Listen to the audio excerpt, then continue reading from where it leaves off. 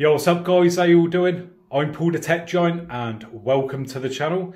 And today I'm doing a follow-up video to my previous video that I'd done regarding an issue to do with my 65-inch LG C10 OLED, where when I was connecting an external, say, device such as a Skybox or a games console, that I would get a no signal image come up on the TV. Basically, that nothing would be displayed on the TV itself. Doesn't matter what cable I was using, what external device I was using, or doesn't matter what input I was using on the TV. It would just not display any image whatsoever. Now, I do have some good news and some bad news about this issue. Now, first off, I just want to say a massive thanks to everyone out there who has been involved in the comment section in the previous video. There's been loads of suggestions on what it could be and potential solutions for it. So a massive thanks to you guys.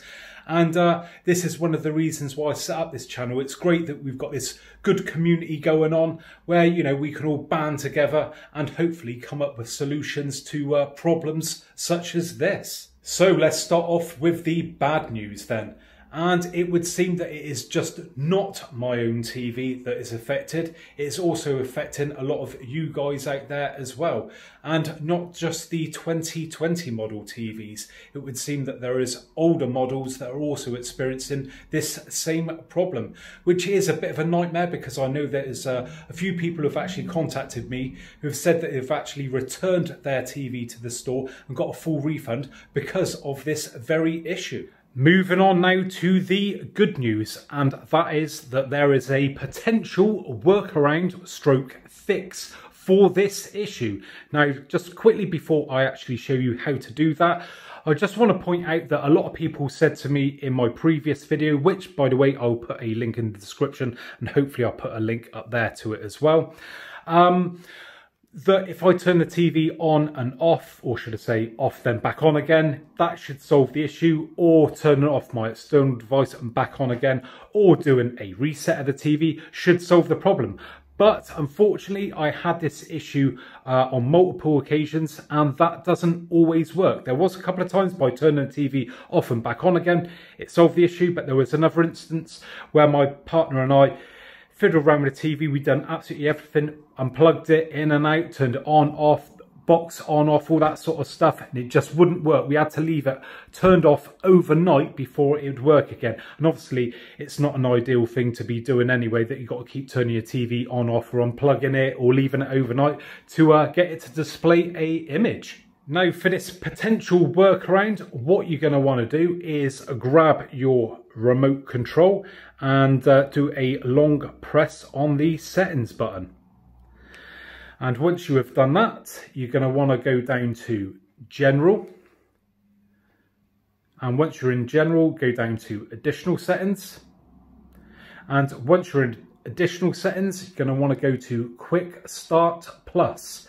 Now, out of the box, mine was turned on, and I'm guessing that is the same for most of you guys as well, hence why you are getting this issue. But it would seem that if you turn a Quick Start Plus off, then that will stop your TV displaying no signal when sometimes you turn it on and you're trying to put something on the TV from an external device. So hopefully this will work. Now, I've been running this now for a few days, and fingers crossed, you know, it continue to do this because it has not played up once since. So a massive thanks to everyone out there who came forward in the comments section suggesting this workaround. I know I did say I'd mention a few names, but to be honest, I can't find your posts now. So I'm just going to say thanks to everyone who came forward with that potential workaround. Now, as I said, it is great to have all you guys on board, as it's a great community that we have got going here at the moment, and I'd like to keep it going this way. I'm banning off all the people who are being dicks, really, do you know what I mean? And keeping all you guys on there who are actually putting into this channel by, you know, participating in the comment section and coming forward with all your ideas of workarounds and things like that.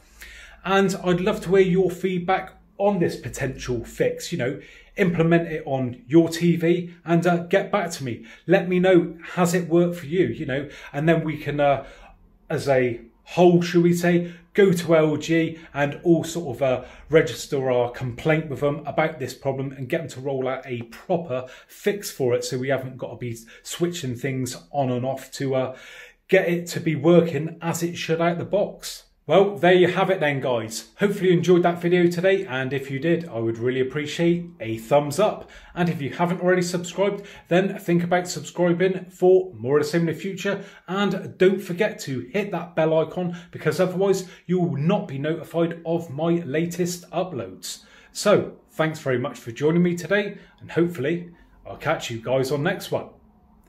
Bye for now.